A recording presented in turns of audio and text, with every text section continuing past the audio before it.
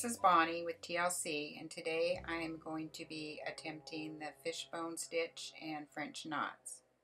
So to get started, we're just going to do our away knot to secure our thread.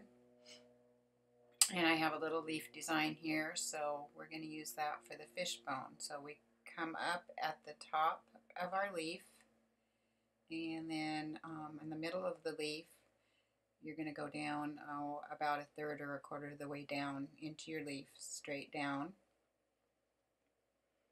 And then we're supposed to come up on the left side of that stitch, again at the top of our leaf. And we're going to cross over and drop down below the stitch, just slightly to the right of it. So we're actually creating like a long skinny X. As you can see, the thread will cross over. There you can see that it's crossed over in kind of an X fashion. So now we come back up on the right side of the top of the leaf of our last stitch. And we're going to cross over and drop down to the right side and a little bit below the last stitch. So now we've crossed back over to the other side. Now again, you come up on the left side, staying on the outline of your leaf, and come up, and then go back down on the right side. Now I noticed on this stitch that I could have been a little bit more to the right. I actually went to the center line, and that may cause a stacking effect on my stitches. Okay, now we go back over to the right and come up and cross back over to the lower left, drop a little bit below and to the left of the center. And you keep on doing this back and forth, and you can see it's starting to fill in.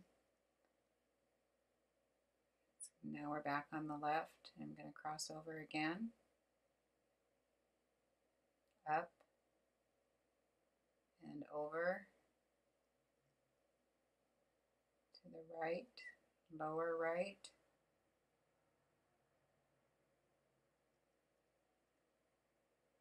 And you can see it's starting to fill in the top of the leaf there. And I know when I first started this, I thought there's no way this is going to fill in the leaf, but it's amazing how it all fills in like this. You just keep on going.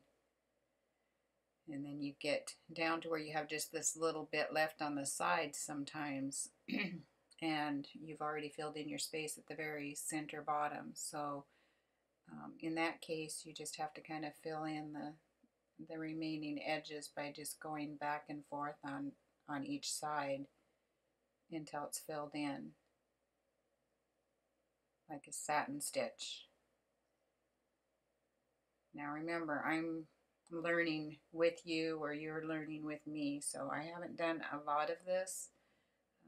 I have practiced it a few times, so I'm still getting the hang of it. And you just got to be careful that you don't get a stacked look. You can see I have a couple threads that look a little bit stacked. So now the second method that may be easier is to do an outline stitch first. So on this one, I did the back stitch and outlined my leaf, and then the rest of it is just done the same as we did the last one. So we're going to go down about a quarter of a way into your leaf in the center with that first straight stitch, and then you're going to come back up on the left side, right outside your outline stitch, and then back down on the right hand side of the straight stitch and a little bit below it, creating that X, and then up on the right side, and then down on the left side and below the stitch, And you're going to keep on going like that, and you want to keep your stitches close together and at the right angle for the leaf. So up on the left and then back down on the right just below your last stitch. And you just keep on going in that same rhythm that we did on the first one. And so there's my first one and my second one. I actually did better on the second one. But now we got to fill in the bottom of this leaf. This leaf doesn't have as much of a curve to it, so I didn't end up having to fill in the sides as much as I did on the first one. Practice, practice, practice, I guess. So this is the basic technique. Okay, so we just about got this one all complete, and there's our away knots, so you can cut those off. And now we're going to go into the French knot, which is very easy to do. Okay, this is what they look like. And again, I have my away knot to keep my thread secure. So now I'll show you a once through on how I'm doing this. So you pull your thread up, and then you're going to grab the thread with your left hand and put your needle underneath it, and just go ahead and wrap your thread around 2 or 3 times. I usually do 3 because I think it makes a nicer French knot. If you want something daintier, then you would probably use only 1 or 2 strands. Anyway, then you just go right back down right next to your stitch that you came up in. And that creates your French knot. Pretty easy to do.